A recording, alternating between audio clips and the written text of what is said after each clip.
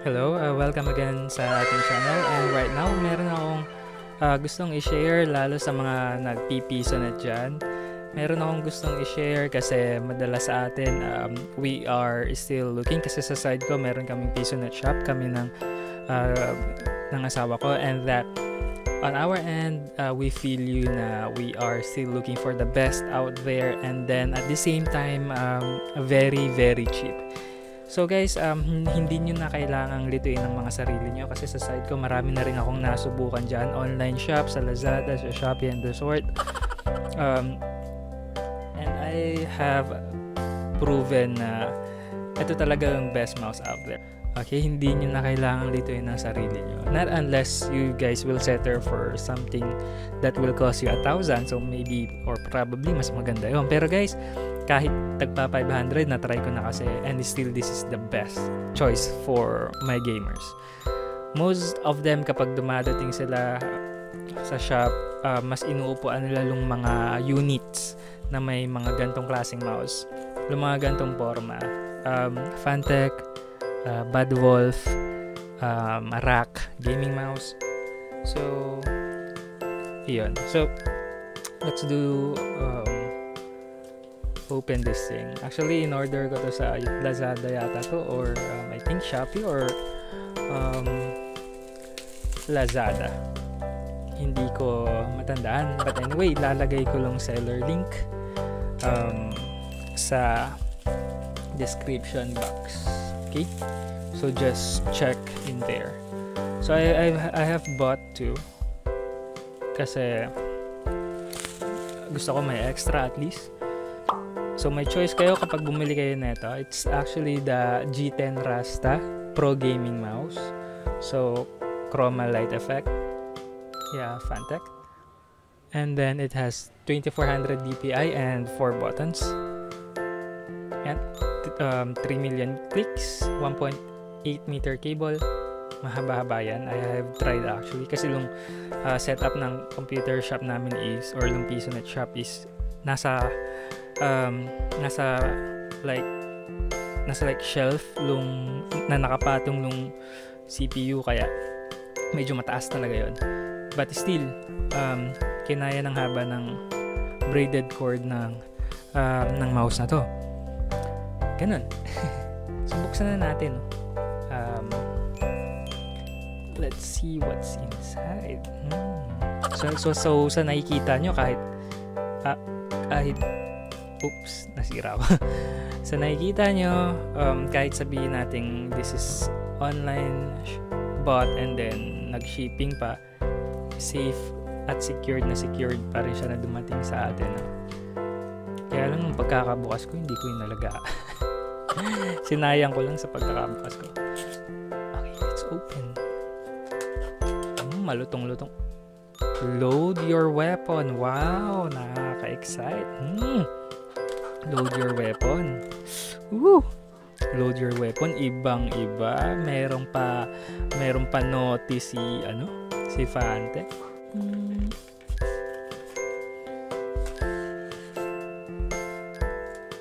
Wow. Hanip sa box. Be a gamer, be a winner. Hashtag gear up and win. Wow. Wow, ayos na. Wow, kakaiba yung box. Ayos na ayos. Hindi pwedeng guys, gagamitin ko yung box na ito. Hindi pwedeng hindi. Gagamitin ko to for basta, yung box na to gagamitin ko kung saan ulit. Sayang, ang ganda eh. Wow. Wow. So may pa-manual pa sa loob. Ang ganda ng box, oh. Wow, ang lutong. Gagamitin ko ulit yan. Hindi pwedeng hindi. So,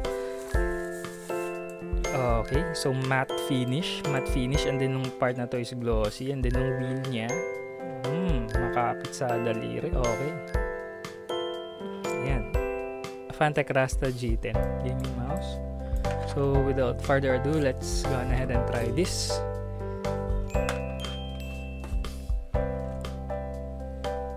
mag-ready na ako ng laptop. Actually, para ma-testing na natin kaagad. Full natin, and then let's see.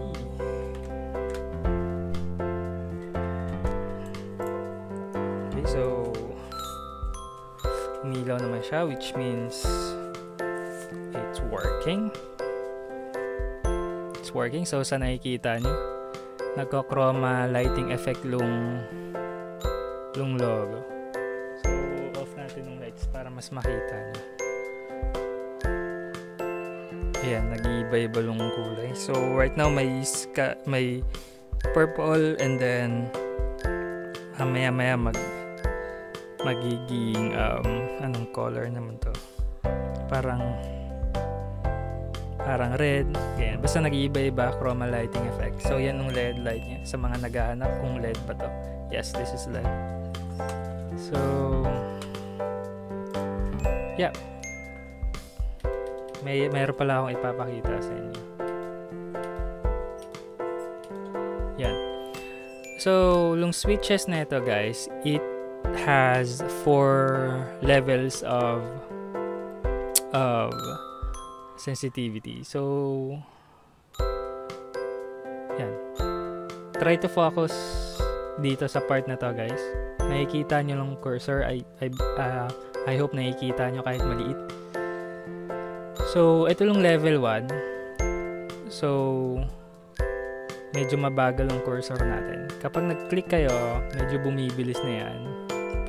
This is the level 2. Level 3 mabilis na, and then level 4 mas mabilis na talaga. Alam nyo yung minimal movement from here, pero yung cursor is tumatapon na farther. So yan yung 4 levels of sensitivity. So that's pretty much it, guys. Napakaganda ng mouse na to actually. I have bought several mouse na, and na-prove ko na ito talaga yung pinakamaganda.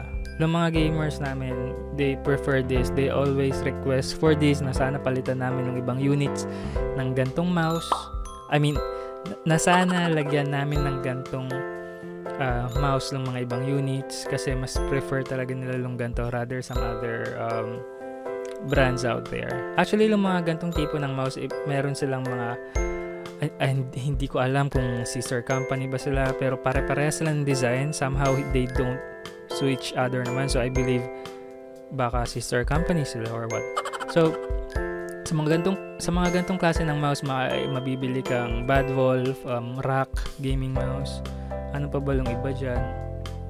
This one is Fantech. So and the sort, no? Basta gantong design.